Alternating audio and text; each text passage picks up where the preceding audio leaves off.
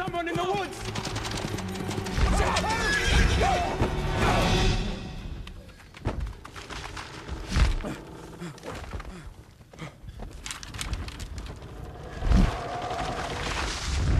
Well, are you saying what I'm saying? I most definitely am not. Brothers Grimm, in reality, are these renowned and beloved scholars who lived in the 1800s in Germany, and at a time when Germans were really embarrassed by their folk tales and their culture. Grimm is the name. 2 M's. We are the Brothers Grimm. We don't know who we are.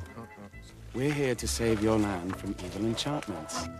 Well, basically, this is a fairy tale version of what Matt was saying. Actually, it wasn't, what Matt was saying is, pretty much that's the facts of the Brothers Grimm. And we threw the facts kind of out the window. This was Terry Gilliam. It's a fantastical world that we stepped into. The Brothers Grimm are con artists. Papa! It's all right. They're the Brothers Grimm. They're famous. Right you are, son. The famous Brothers Grimm. Look at this strapping young lad. He is my daughter. And a fine wife he'll make some lucky man. Matt's character, Will, is primarily, he's like, he heads these scams and kind of drags Jacob reluctantly into these villages, and they pull off these elaborate kind of scams based on folklore, folk tales that Jacob has documented. The spell can be broken with the kiss. Not you. Maybe you should give it a try, Angelica.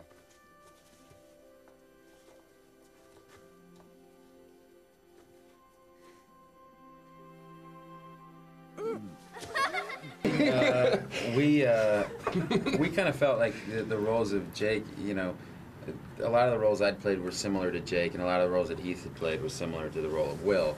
So we just asked Terry. I mean, we were in no matter what because it was a Terry Gilliam movie, and both roles were great. So we were going to do it no matter what. But we just asked if we could switch because the roles were different than. They'd be more different than things we normally got to do. And Terry liked that idea because when he did 12 Monkeys, he said something similar happened with Brad Pitt and Bruce Willis. They played kind of against type in that movie, and it ended up working really well.